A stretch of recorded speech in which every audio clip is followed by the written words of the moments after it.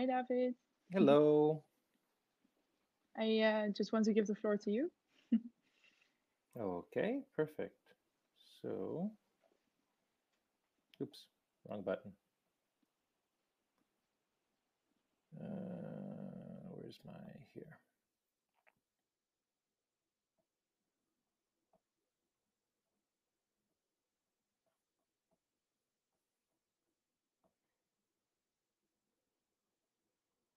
Okay, is my screen visible? Okay, good. Well, hello everybody. I'm Dr. David Benrimoh, and I am a psychiatry resident at McGill University in Montreal, Canada. So it's a bit early for me. I apologize if I look tired at all. And I'm also the Chief Science Officer at AFRID Health. AFRID is a digital mental health company that focuses on building clinical decision support systems for clinicians and patients dealing with different mental health conditions, starting with depression. We're also a finalist in the IBM Watson AI X Prize, and that will be being decided later this month. As a disclaimer, of course, given that I do have a commercial affiliation, you shouldn't trust anything I say because never trust anybody affiliated with the company. That being said, I'll do my best to talk about what we do and why we do it and how it works. So really, this will be about building a clinical decision support system for depression treatment using artificial intelligence and the interface between medicine and technology. Um, so what we're trying to do really is we are trying to help improve a significant problem that exists, which is that in the treatment of many mental health conditions, but starting with depression, so we'll talk about depression, it is very difficult to manage patients' treatments and select the appropriate treatment for a given patient. So there are dozens of existing treatments for the treatment of depression. Well, over a dozen, not dozens. Um, all the first line treatments are about equally effective. So whether you're looking at psychotherapy or different medications, they're all about equally effective. Um, Equally effective isn't great because only about a third of people will actually respond to the first treatment they try. And there's 320 million people at any given time who have depression. It's the number one cause of disability around the world. It costs the world $1 trillion a year, and obviously significant amounts of suffering for patients and their families. So the problem is that we have a lot of people with depression. It takes a long time to treat them. Most of them have to try multiple things, which just doubles or triples the length of the treatment you need. And no one really has a consistent and coherent way to help select between the available treatments. Because we do know that certain people do better with certain things than others. We just don't know how to predict it. And we also need help managing patient treatment. So there's guidelines that exist on the management of treatment. So when you switch medication, when you increase the dose, when you add psychotherapy, all of these things, but doctors don't have time to follow these guidelines because they're 100 pages long, and going back to them each time is difficult with each patient you see, especially for family doctors and general practitioners who are the frontline staff when it comes to treating depression.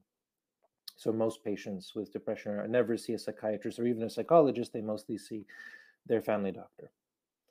So what we've built is a physician-patient software platform. So both patients and physicians get access. It provides for the patient a way to respond to questionnaires, to track their symptoms, to track their treatment, to see how they're doing, which is actually helpful for patients because a lot of patients who experience depression just don't remember or know how they've been doing because part of the condition is that your attention isn't great, so you don't really notice when things are better or worse. Well, you're more likely to notice when things are worse than when things are better. So having access to a graph of your symptoms over time, actually, people really appreciate that and they like that. But that's been done before, so symptom tracking is not new. What we've added is we operationalized via what's basically an expert system, the best practice guidelines that exist. And then we added on top of that a deep neural network that uses existing data from over 10,000 patients to personalize the treatment based on simple clinical and demographic features. Now, this is important because biomarkers, such as genetics, are still in their infancy. We don't understand them well. We don't know that they're better than the questionnaire-based measures. Most of the digital phenotyping that exists is validated against questionnaires anyway, and the questionnaire is often just faster to collect. So we haven't yet moved into the biomarkers or digital phenotyping yet because the science isn't quite good enough yet for actual deployment. And we wanted to build something that could be deployed in clinics and put through clinical trials and actually, be approved for use with patients, which I will talk to you a little bit about our experience actually treating patients with the system. So that's why you won't see any fancy genetics or brain scans or anything like this. Also, genetics and brain scans are expensive and inaccessible. So if we want to reach the maximum number of people, we really need to have something that is easy for a patient to complete in the waiting room, and then the physician will have the results right away. So symptom tracking, on top of that, you've got the best practice guidelines to help manage the treatment. And on top of that, you've got the AI that helps select the treatment. All of this is meant to assist the clinician and the patient, and the clinician in their clinical decision making. It does not replace the physician. The patient does not self-diagnose. They don't self-manage. They don't self-treat for legal and ethical reasons that we can get into later. But basically, it's really about supporting this shared decision making between physician and patient. The idea is to get to higher rates of remission, so higher rates of people becoming symptom-free, and to reduce the time to remission, so to make it faster for people to get to remission. So I will focus on the AI model. Obviously, there's a lot more to the system than just the AI, because the whole thing has to work together as a cohesive platform for people to use it and therefore for it to have an impact. But basically, we used a neural network. We did that because we believed, and so far we seem to be correct, that there are complex nonlinearities in the data. They outperform other methods at large N, that's been shown consistently, and they improve modularity so that we can incorporate biomarkers eventually, but not yet. We used high quality data from clinical trials. So data that actually includes both patients' baseline information before treatment and then information at the end of treatment is very rare. Medical records generally don't include outcome measures for mental health. And I just don't trust a lot of the proxy measures that you can use because they don't necessarily tell you about the patient's actual symptom status at the end of treatment if it's not measured directly, without including a whole bunch of other biases that you need to account for. So we do not use medical records, and we don't use stuff scraped from the internet because the data just isn't there. We really needed data about starting treatment, end of treatment. So we needed high quality data with low missingness and things like that. So we use clinical trial data. Clinical trials have issues, obviously, but the majority of the clinical trials that we have used have actually been from trials that have fairly loose inclusion and exclusion criteria, which means that they're fairly representative of a real population, more so than other clinical trials outside of depression, I would say. It's not perfect, but it's the best we can get. It was either this or super biased data that we would have had to account for a huge number of biases that are difficult to account for. Not impossible, but difficult. These came from university hospital research sites, institutions, and pharmaceutical companies through open access portals. So we have no official relationship with any pharma companies. We are not funded by pharma companies, but they provide data access to researchers if you ask for it. So that's what we did. So far, we've used about 10,000 patient records for the current model. Of nearly 50,000 obtained. Why did we use all 50,000? Well, because half of those are placebo, which was not necessary for our model, and a bunch of other factors came in. We had too much of some drugs, for example, so we didn't need all of the data for those. And we had, there's also just a question of data quality. Sometimes patients have too much missing data to be useful. The model is currently being expanded, so we should be getting to about 15,000 patients before we get to our clinical trial. And once marketed, the AI will be able to improve over time. But that's actually a very interesting and complicated regulatory question that, if anybody's curious, you could ask about after. So the model currently covers 10 frontline medications. An 11th medication is being added. We have plans next to move to add-on treatments and therapy. Why didn't we start with therapy? Because there is not a lot of available in digital format high quality data about therapy. Therapy is very well validated, but the studies are either old or small. Compared to medication studies because there's less money behind therapy. So we've been working very, very hard on finding good data sets for therapy, but it's very difficult, which is why we don't have it in the system as part of the AI system yet. It is part of the system in terms of the standard treatment recommendations. So that's that. But it's not because we don't like therapy. We love therapy. We just have to be smart about what data we're using. We then perform feature selection. We bring hundreds of variables down to between 15 and 30. All of this is simple demographic or clinical information. We train a neural network. We output remission probability as our main objective for the model. At the same time, though, the model is learning about the treatments the patient has received. So we always forced treatment received to be a feature in the model. And then with new patients coming in, we run each possible treatment through the patient given their baseline characteristics, which changes the remission probability that it outputs, which allows for basically a ranked list of remission probabilities for different treatments, which then helps the clinician and the patient make a more informed decision about what treatment to try first or second. And each probability that we produce for each drug, for each patient, has an interpretability report that tells clinicians the features most important behind each prediction. We tested the AI models using a number of different metrics, standard metrics like the sensitivity, specificity, NPV, AUCs. Our AUCs run between 0.6 and 0.8, usually in the high 0.6s, low 0.7s, which in this kind of model for this kind of data is actually fine. But that's not the real test of this model. And that's important to understand because if all I did was predicted what patients would do well and what patients wouldn't do well, even if I predicted that perfectly, but I can't do anything to alter that probability, it's not particularly useful, right? If I could tell a cancer patient, for example, the precise probability that they will die, but I have no way of influencing that probability, no one is going to want to use my system because it's just depressing. It's predicting doom is what we call it.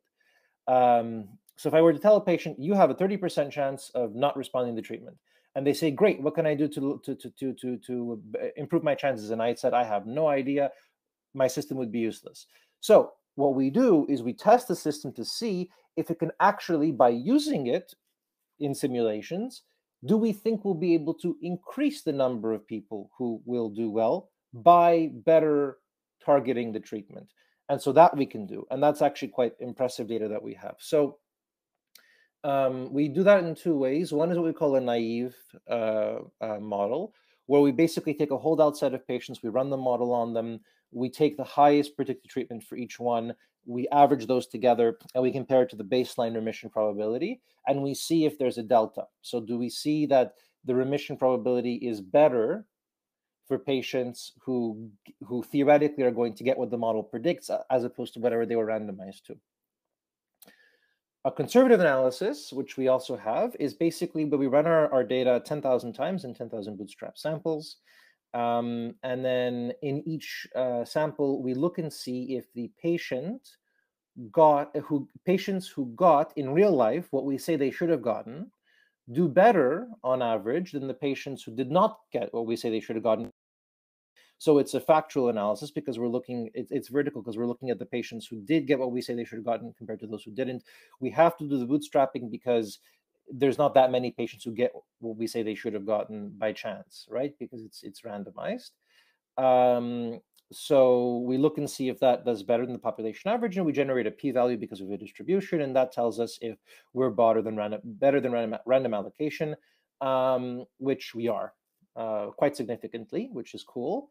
And we also test for things like ethnicity and other biases to make sure that the model hasn't learned and worsened existing biases. So it's fine actually for the model to exhibit certain biases because unfortunately certain demographic features do impact remission rate. So, being non-white does have an impact on remission rate because the world is a terrible place. Um, we wouldn't want to not capture that because then we're going to be over optimistic and people who might need more support aren't going to get it. But we don't want to over or underestimate people's chances of doing well. So we wouldn't want the system to say, if you're not white, you're going to do 40% worse than everyone else, when really you're going to do 10% worse than everyone else. So we check to make sure that whatever it's learned is reflective of the underlying data and that it hasn't amplified any biases, which is important, but not that it's ignored or whitewashed the data either, which is very important. Yeah.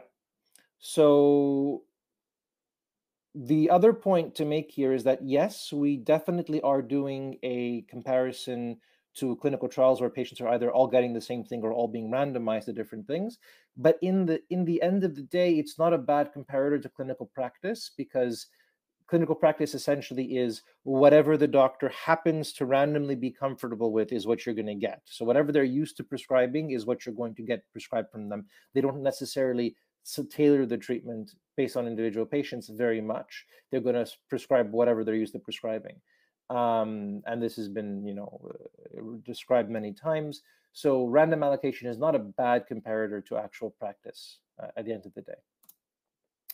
So we actually tested this platform in vivo with people, actual human beings, which is fun. We tested it with the AI integrated with 20 physicians in a simulation center. So that's a fun place where you get to watch doctors and simulated patients via a one-way mirror interacting with the system. We did 3 scenarios at the sim center, and we demonstrated that physicians can use the system in 10 minutes.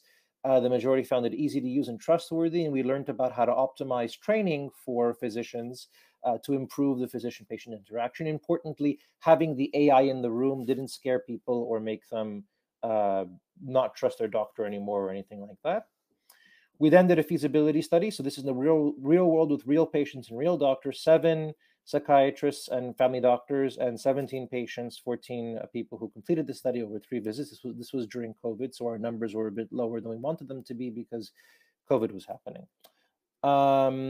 So this was over 3 visits, a baseline visit and 2 visits with the tool.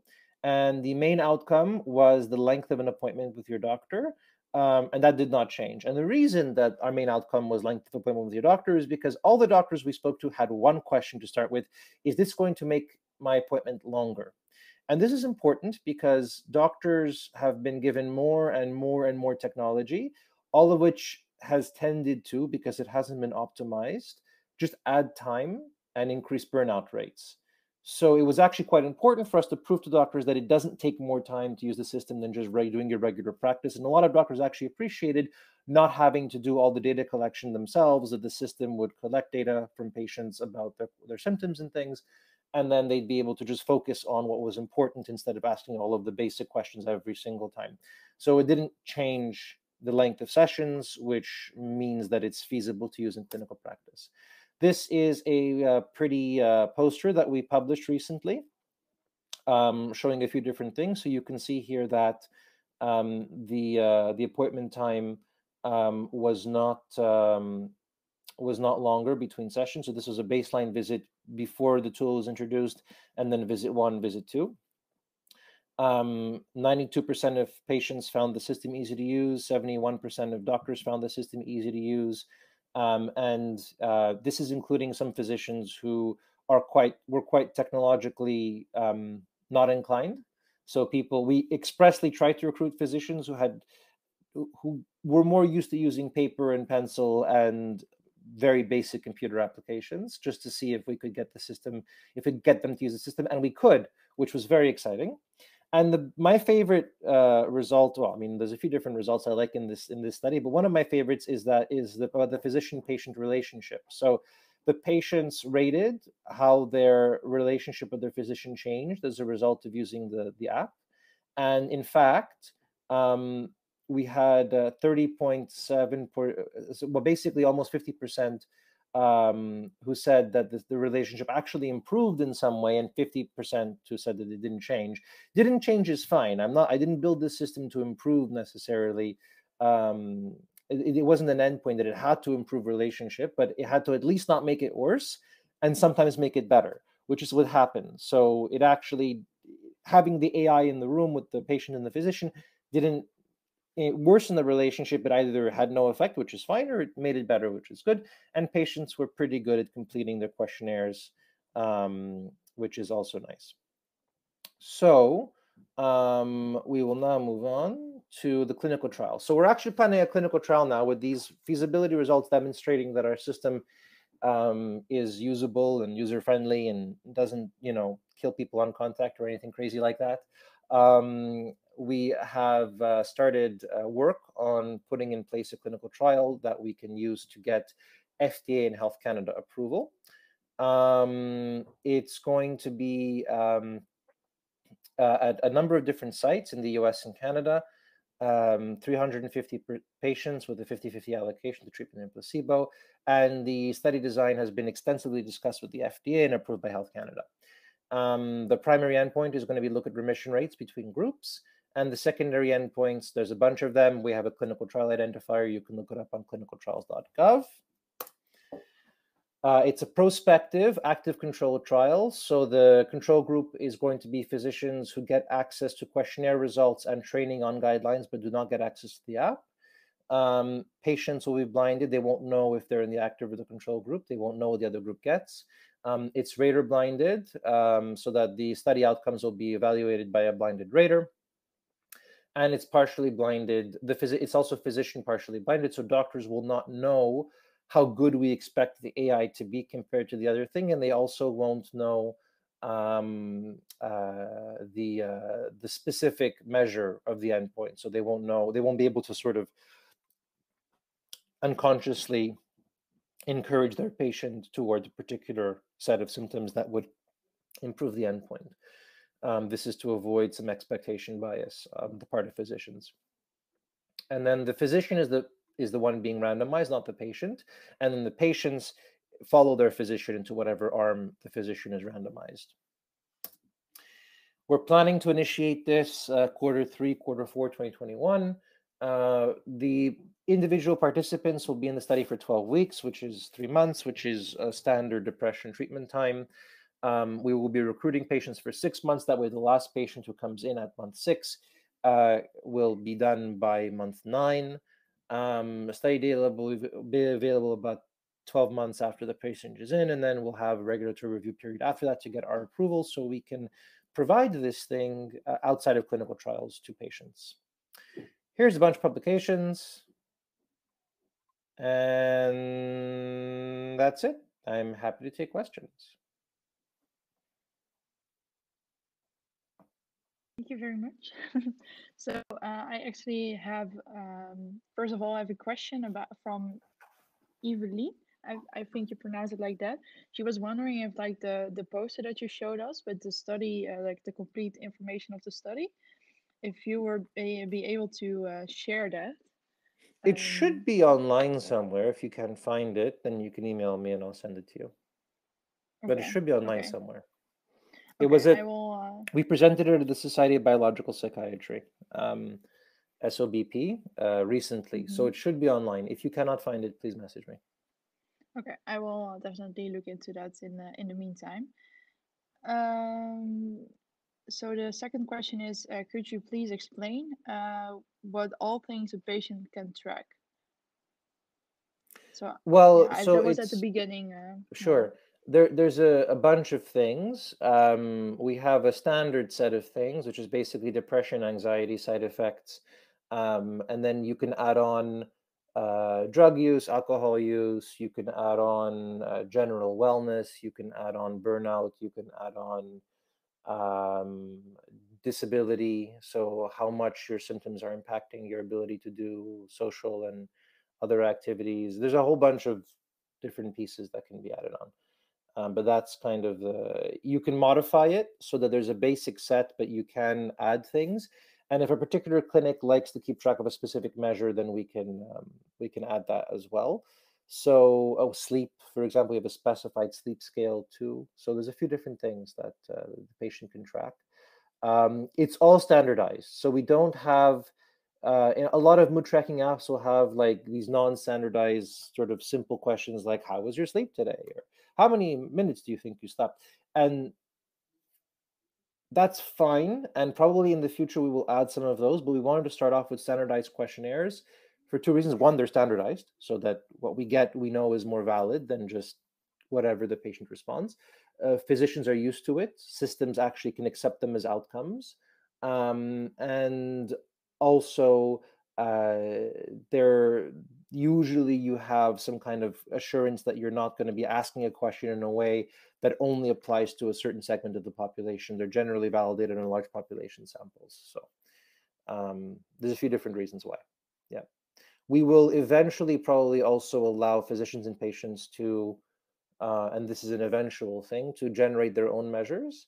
But again, we're not at the phase where that makes sense yet, because right now we really need to have good data in a standardized way on how people are doing with the system. Eventually we can do that, but if we had that now, it would confuse a bunch of the data we're collecting in clinical studies. So yeah. Yeah, there are some more questions popping up, so I will just keep telling you. Mm-hmm. So another one is, do you expect important differences between the population of different countries? And Yes. if you get So FDA approval for US and Canada, in how far do you think these results would be extended to other countries?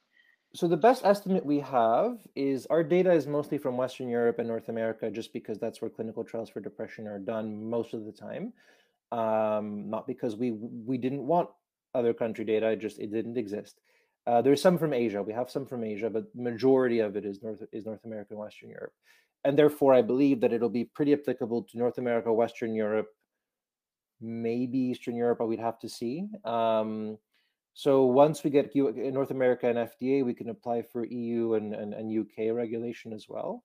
Outside of that, what we'll need to do is to see if the system appropriately predicts populations in other countries, and if it doesn't, we'll have to collect data there to adjust for it. So, depression does express itself differently in different places. So I work up north in northern Quebec, with Inuit populations, for example, and the way that depression is expressed in those communities and the symptoms that are experienced are very different. It just looks different.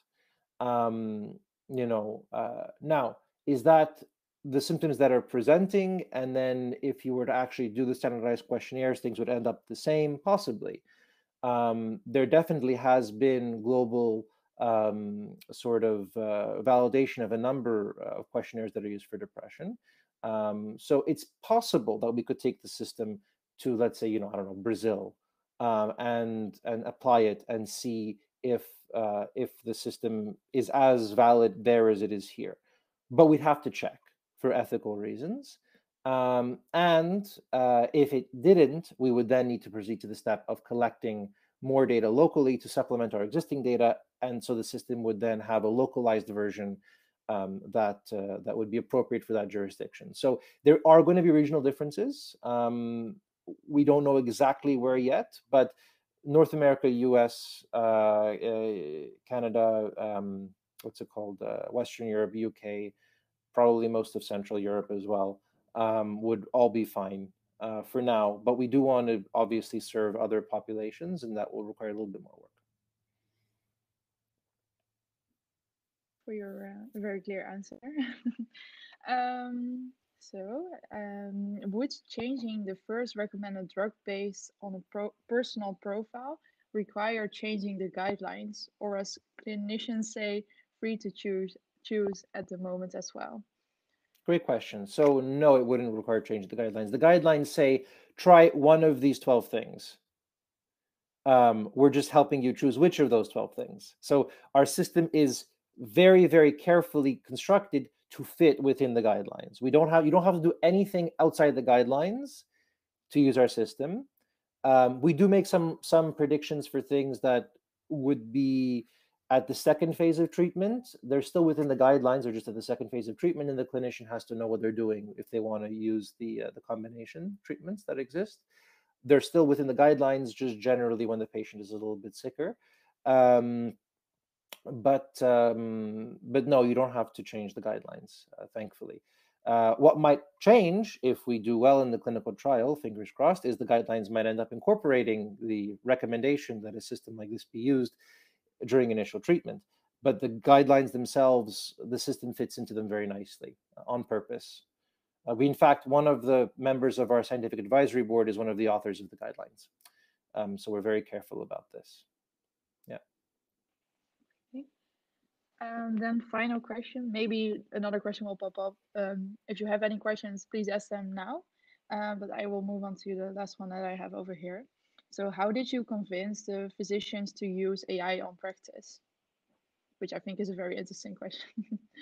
So they didn't really require much convincing.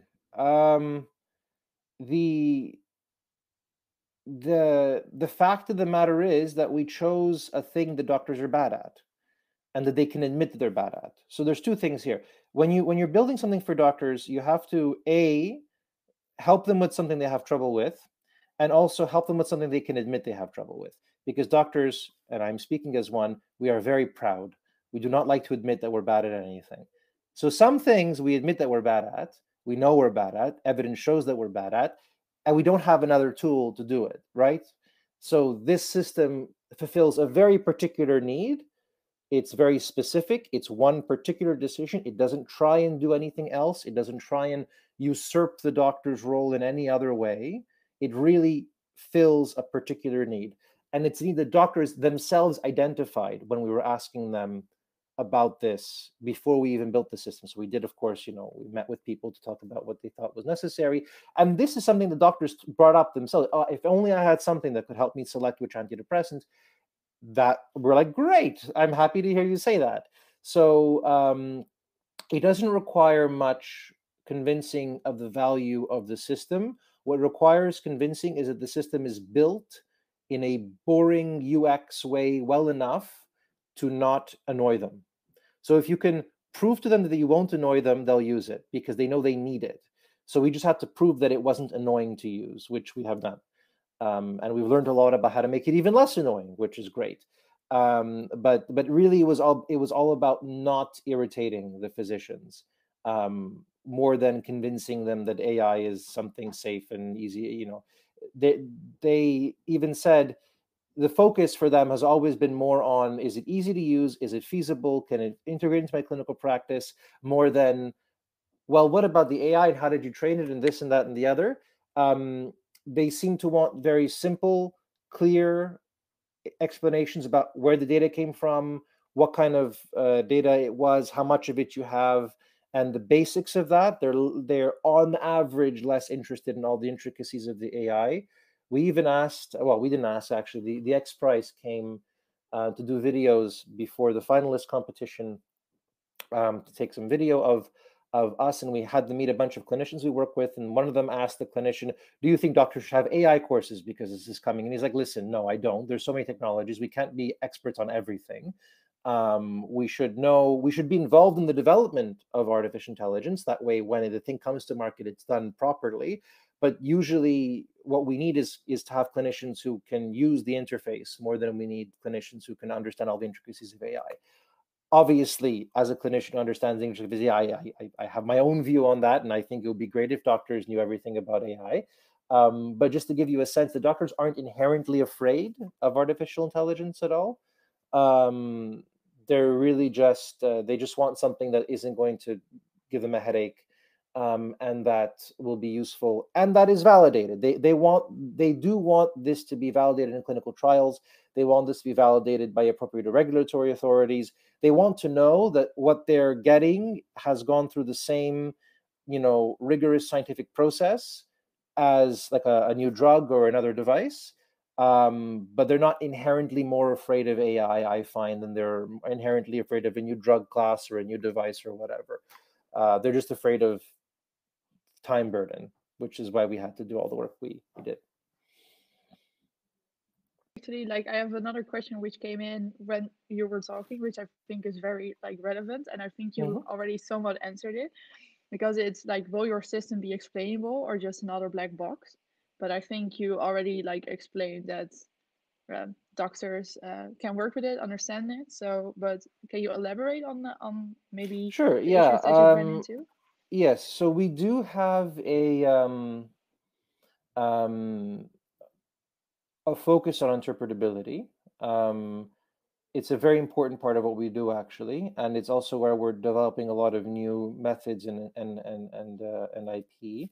Um, because doctors do appreciate having interpretability, and we found that it does predict their trust in the system, which in turn predicts their likelihood of using the recommendations that are generated. So another recommend the suggestions, the information that is generated. We don't call them recommendations for legal reasons. So the interpretability is important. We already have an interpretability system in the product from the beginning, where for each drug and each prediction, you get a list of the most important features for that prediction specifically for that patient. So of the 20 things available, what were the top 2 or 3 or 4 or 5 that had the most weight in this particular prediction for this particular treatment for this particular patient? And if you look at one of our papers, you can actually get an example of that. And we kind of discuss why that prediction makes sense and how this information. I didn't even cherry pick the result. I just asked for 2 random cases and it came out, and there it was. Um, so, for example, if one of the drugs is particularly good for patients who want to avoid weight gain or who have a tendency to overeat, that happened to be one of the predictors that came out as being positive and important for that patient for that drug. And I said, well, this is an association we know about. And clinicians know these things, and they can look at, oh, okay, so this is because of this and this and this, and it makes sense to them. It's the same approach that we use in medicine already, which is lists of risk and protective factors, right? So that's already a very commonly used information conceit in medicine. A doctor may not know how a linear regression model works or a logistic regression model works. They may not know what a beta coefficient is, or they did at some point because they had to pass, basic stats to pass medicine. But 30 years down the line, they're going to forget what a beta is. But you tell them the factors that were predictive of good response were this, and this, and the factors that were predictive bad, this, and this. I think, okay, so that makes sense. I have a list of things. I can sort of see why this makes sense. It's fine, and that's generally sufficient to help physicians understand. However, we are working on adding new techniques. So, for example, one thing that we're working on publishing now is taking a cluster approach. So instead of saying, here's a list of things, risks and benefits, you look at, well, can we cluster them such that you understand if your patient is closer to this cluster of patients, closer to this cluster of patients, closer. So is your patient like this kind of patient? And that's the other approach in medicine. So either you have a list or you have subgroups. So we're going to have both options available to physicians in the near future to help improve interpretability. So we work very, very hard to have interpretability that is both accessible to the physician so they can understand it and use it, and also valid and scientifically meaningful. And that's an interesting balance to try and hit, because if your interpretability is too complicated and involved, people won't understand it. So an engineer might be like, oh, this makes a lot of sense. And the doctor's like, I have no idea what this is less interpretable to me than this. So it's always this interesting dance between what a clinician is expecting and what makes sense in the clinician's mind and what an engineer might generate when you ask about interpretability or explainability. So it's a fun dance.